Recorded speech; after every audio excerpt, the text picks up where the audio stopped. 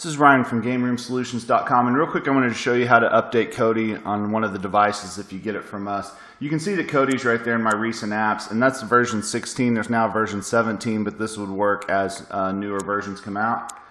I do want to show you, if it's not in the recent there's an easy way to get to Kodi. You just go to Settings, Applications, Manage Installed Applications, and then you'll see Kodi in the list. So I can launch it from there, but I actually want to update it first.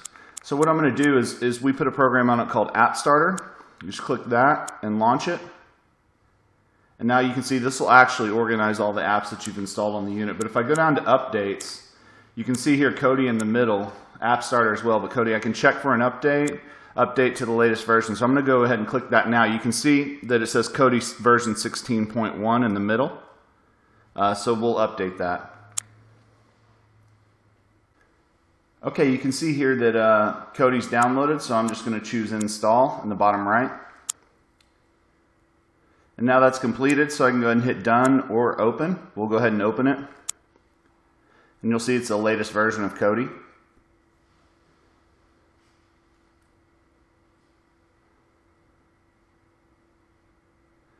So now it's showing movies. There's not anything in here because I don't have it hooked to my local server right now to pull in movies. All the movies that you'll have will be in the add-on section. But you'll see here all of the add-ons are going to start, they should start automatically updating now that they recognize it's a new version.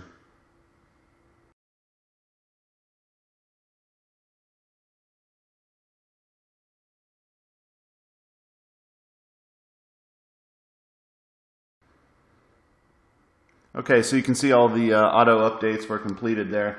So now I can actually go over and just select if there's one of these video add-ons I want to do, or music add-ons or whatever, or I can click OK on the add-ons on the left, and that'll section them out into videos, music, programs, etc. So you can see here, for instance, here's Exodus. This is my favorite add-on. And then I could go to movies or TV shows. We'll go to most popular movies.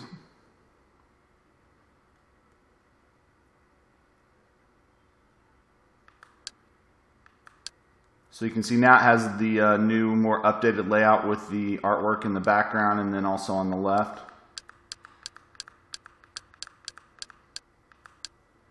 So I can come through here, select a movie.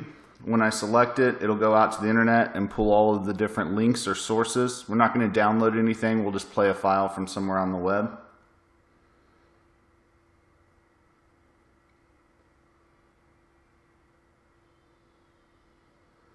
So now I can just select any of these. If a link doesn't work for you, just select another one.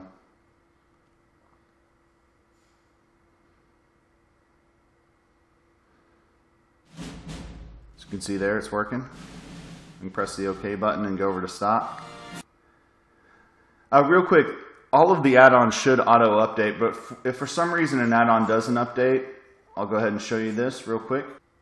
I can go to My Add-ons at the top, All, and you'll see your list, and you'll see some of them, most of them have a check mark, meaning that they're updated, but for some reason if one of them's not, like we'll go to the Exodus. So Exodus is good, but I can click it and now I can open it, configure it, or update it here if I wanted to. I'll go ahead and click it and it'll pull up the latest version, which I already have, re-download and install it. But this is where you can come in and update add-ons if you want to. And the last thing here I want to show is if I click the add-ons again on the left, oh wait, sorry. Yeah, the add-ons on the left. Now I can go down to Program Add-ons. And here I could do the config wizard that would reload all the add-ons if I wanted to. I can also go into the add-on installer. So if there's a new add-on out there that you want to add, you can click the add-on installer.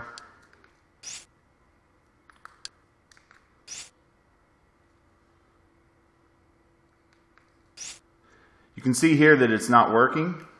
It just needs to be updated. So I'm going to press the three horizontal lines on the remote, go to Information. I can click Update to the latest version. You can see it updated. Now when I click OK, it's going to work. So I can go into feature add-ons. So you can do that with any of them. You can always just click the 3 horizontal lines, hit information, and then update if something doesn't open. So I can go to feature add-ons here. And then if there's one you read about or whatever, you can come in here and find it, just click it and install it. So everything's point and click. It should auto update. If it doesn't, it's super easy to update. Kodi itself, since we put the App Starter on it, you can update that. We don't charge a lot to do this. It's just getting it from us saves you the time of having to connect your computer into it through your network and load Kodi on it the first time in the App Starter app. You won't have to mess with any of that. It'll essentially just come, log in with your Amazon Prime if you have that. If you don't, just create a free account, and then you'll come into Kodi and you'll have access to everything in here. Make sure and like the video. Thanks.